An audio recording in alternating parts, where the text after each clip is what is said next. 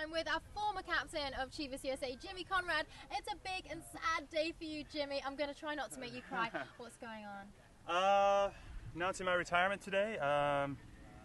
You know, it's bittersweet. Obviously, I've had a long career and I want to continue to play, but due to medical reasons, be specific, concussions, I think it's in my best interest to retire now and try to help the sport in other ways. And tell me, what's next for you? Well, I'm going to stay on with Chivas till the end of the year and hopefully the foreseeable future. I am going to be the general manager of the Youth Academy, and I'm going to get to brainwash America's youth, so I take a lot of pride in that. Excellent. I certainly look forward to seeing what you can do with the guys out here. Now, you've been a member of the national team. How long have you been in the sport, first of all? Well, as a professional, it's my 13th year, and I've been playing since I was 5 years old, and so it's a big blow to my ego. There's a lot of your self-worth tied up in your performance and being a soccer player, and that's over now, and so I'm just looking forward to what's next. Any highlights from your career, perhaps on the national team? Yeah, of course. Scoring against Mexico in '07. I've captained the team 5 times, played in the 2006 World Cup.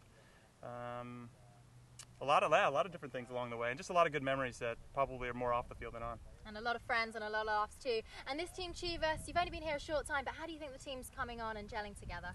You know, there's been some ebbs and flows. You know, we've had to deal with injuries or just performances where sometimes the old guys don't play well and the young guys do, or the young guys don't play well and the old guys do, and so we're just trying to find that balance. And I think that the coaching staff's the right people. I think they're doing everything to make it happen, and it just takes time to get to the point that we want to get to. And I think we're going to get there sooner rather than later, and hopefully we'll have success this year. But if it doesn't happen this year, then it's going to happen very, very soon. And of course, you're actually from California yourself. So how does it feel to be able to end your career in California? Oh, it feels great. You know, I wish I would have got a chance to play in front of my friends and family, just because they've been supporting me from afar for so many years. But it's great to have their support, to be close to them, and to be able to sound off on them when I'm having a tough time with what's been happening. So for whatever reason, it's worked out the way it should, and I'm excited to be here. And any final message to your fans over the years, your supporters? They've definitely made me probably a little bit more important than I deserve to be.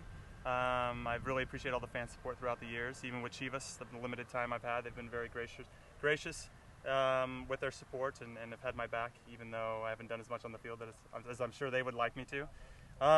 So again, just thanks for all your support, and hopefully I can give you something to cheer about in the future.